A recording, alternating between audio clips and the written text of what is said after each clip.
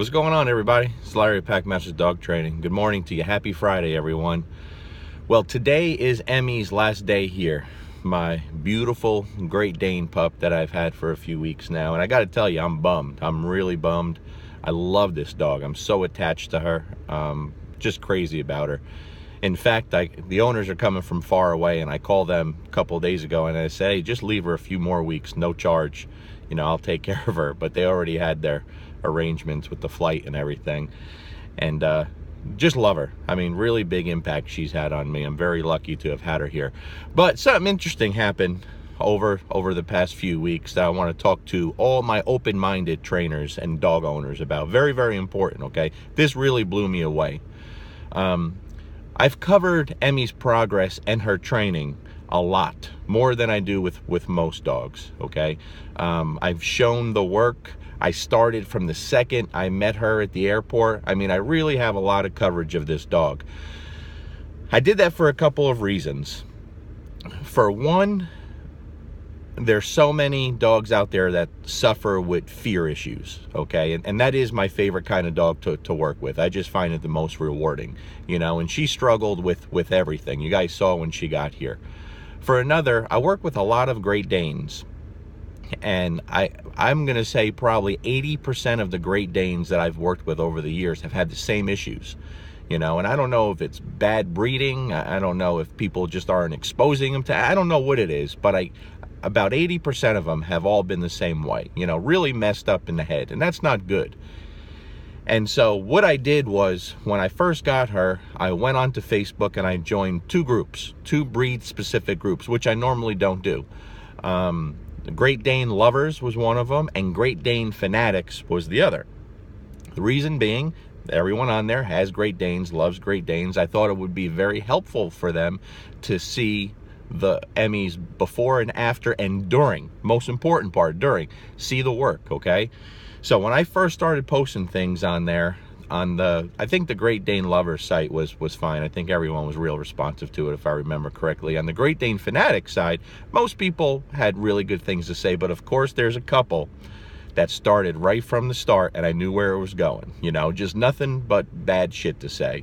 You know, one Chris Farley looking woman jumped on me right away, running her mouth, you know, how horrible the dog looked, she's scared, she's being abused, and I know where this was going, you know.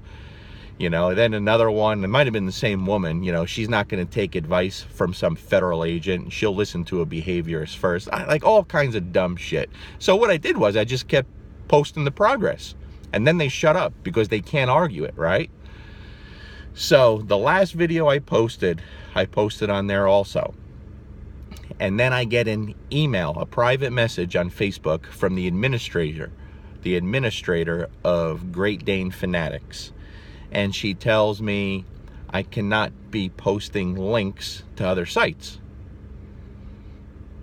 I said, what are you talking about? That's not another site. That's my Facebook page. I'm putting it right to your group here.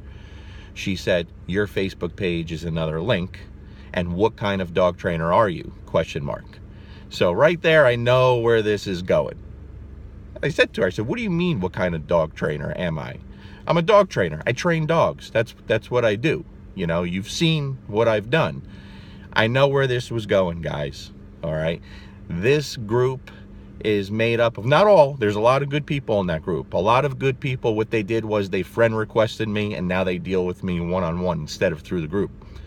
But this is one of those cult-like, crazy, fanatical people, administrator, that doesn't care about the animal. They don't care about the dog. All they care about is their ideology.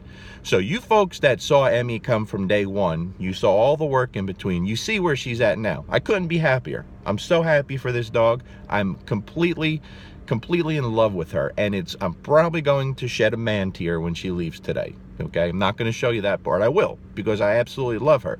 When I see her every day, you know, the first day she was introduced to my dogs, the tail was tucked, she was panting, she was scared to death. You know, now she's out there instigating play and having a good time and chasing them and fighting with them. I mean, it's a beautiful thing to watch.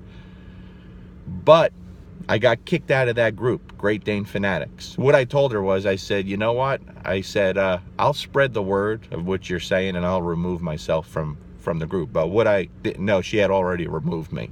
So she don't care about results.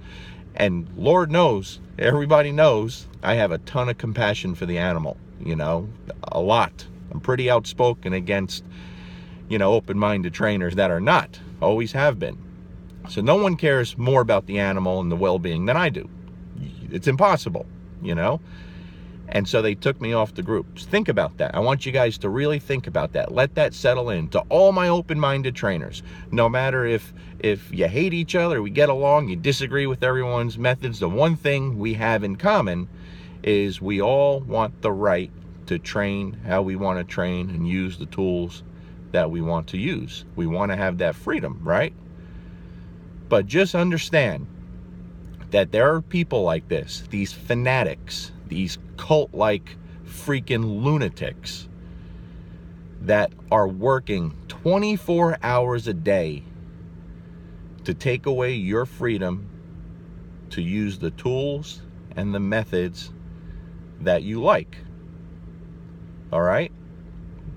The open-minded trainers, we have to be more offensive, because the only time a lot of our side steps up is when we're already backed up against the wall.